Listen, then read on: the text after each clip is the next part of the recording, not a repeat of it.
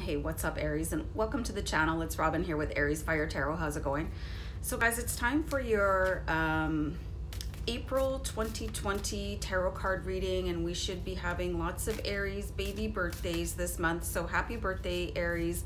My birthday is April 8th, and I can't believe I'm turning 55. Unbelievable. So I'm a little shocked by that for multiple reasons. But anyway, this reading is about you guys, not me. But once again, thanks for joining me, and I hope you enjoy the reading. And I do hope it resonates, but do keep in mind, guys, this is a general reading based on the collective consciousness available at the time I do the read. So anyway, let me know in comments how it's going. Let me know what your birthday is and all that good stuff. And remember to subscribe to the channel, guys, if you're not currently a subscriber. So I've been shuffling the Tattoo Tarot Ink and Intuition deck here for you, and I'm going to get cracking on this reading right away. So we're going to look at the energy of the new month. So I think this is really important given sort of the turmoil of our times right now. So let's see what this reading can help us with. So energy of the new month. We've got the Two of Coins. So the Two of Coins, it really speaks of being at a high energetic level and having a lot going on. I got the words here, a need to decompress, as I was holding this card up. So keep that in mind too. So the energy could be a little bit hectic, but you see here there's scales in this Two of Coins. So really try to strive for balance in whatever it is that you're doing in your life, you guys. So something to leave behind or move past. Okay, so we've got the Tower moment here. So this card, it looks like a tragedy, and it can probably feel like a tragedy. There's something happening in your personal life that feels like you just maybe had your world blown apart here. We've got flames on this tower, you know, just there's water and lightning, and you know, this is a pretty dramatic card. I just saw angel numbers 222, guys. So that's really important too, that the angels are here and supporting us. But this card is like, remember your foundation. You can see the brick by brick by brick by brick foundation that you have built up going through whatever your life has given to you. And just really keep in mind, guys, that you've survived every single day of your life up until this point. So stay strong, and whatever you can leave behind in yesterday that doesn't belong in your current reality, just leave that behind you. I think it can be really tempting to sort of observe past traumas, and they become part of your fabric and you carry it along with you. But you know, you don't always have to go back and bring it forward. I'm gonna pull another card. How can I get the most of the new month? So we've got the Eight of Swords here. This is really a contradiction in terms. So the Eight of Swords, you guys, when you see the Eight of Swords, it really talks about being contained in your own thoughts. So you're being asked on the one hand to move past something, but then with the Eight of Swords, did I say Wands before? Anyway, Eight of Swords, it's like really contemplate things. So it's like you're gonna have this really back and forth sort of month where you're trying to get over something, but are you missing something in your contemplation? This is what I'm seeing here. If you sort of let the pain and trauma of a wound fade away and like step back and look at something with a more detached type of a vision, something might come shining through here. I don't have any other deck that has a star in the middle of the swords, of the Eight of Swords. So it's really interesting. So there could be some sort of healing that comes out with this star. I want to pull one more card just on this scenario because it feels really And like you could be struggling to find balance between the dark and the light of your own self, you know, which is why you have the Two of Coins with the symbol of the scales, to find that balance between sort of honoring and respecting your, and I keep getting the word trauma, and not letting it take over you, right? So let's pull one more card here. So we have the Nine of Coins. So the Nine of Coins, it really speaks to having a very bountiful, plentiful, abundant life.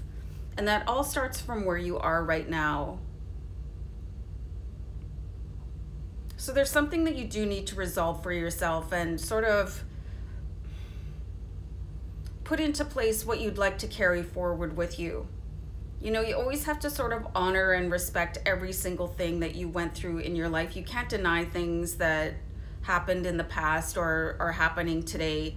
But you can sort of measure how much time you allow these things to spend in your head. Like you can give 10 minutes a day and then say, okay, well, I'm done thinking about you right now. Or maybe start journaling. I actually read this was a really good tip. I think it was a Buddhist monk tip to give yourself 10 minutes a day to think about the things that your brain wants to take over. Like your brain, for some reason, it wants to like psych you out all the time. I don't know why. The human brain is so complex and always looks for the darkness where there should be light, right? With the star coming out here. So anyway, getting back to this tip is sort of to write out whatever your darkest moments were, or the things that you're like most ashamed of or the least proud of or most uncomfortable. Put it into a journal or not, like if you don't want somebody else to read it. Give yourself 10 minutes a day and then close the book and don't think about it again, because you have to give your future and your present day what it deserves, and that's your full attention. So 10 minutes out of 24 hours, that should suffice for your, you know, anguish. So something related to your spiritual journey that you should explore. So I've got the Four of Cups here, which is quite fascinating because it's saying that you're sort of missing a little piece of what is happening for your spiritual life, and maybe you're not quite a believer in what goes on.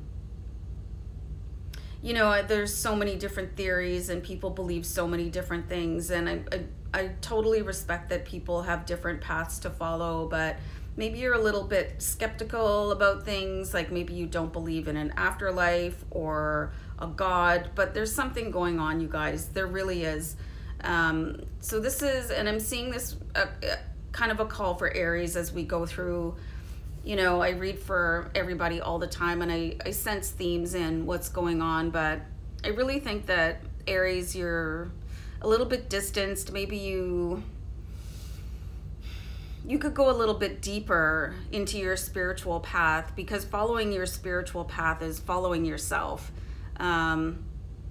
There's a book I read, 3 Magic Words, and it was just absolutely stunning, and it can really put you in line with a different way of looking at yourself and the universe and who and what God is, you know. And I think, yeah, there's a little bit more you could do for yourself to follow your spiritual path, because there's something that you're missing, and usually when we're missing something, it's us. You know, you're missing part of you, and you could be missing that because of things that you're worried about from your past. So you're not letting the light that needs to shine in here with the star. And you know, the star does have representation in spiritual journeys, so everything is connected, you guys. So maybe you're missing a sense of being interconnected with other people, but there's definitely something that you need to explore. And maybe this journaling that I was seeing before could be that sort of catharsis, and maybe you'll discover something very important, and it's going to be part of your spiritual journey, because your spiritual journey is more about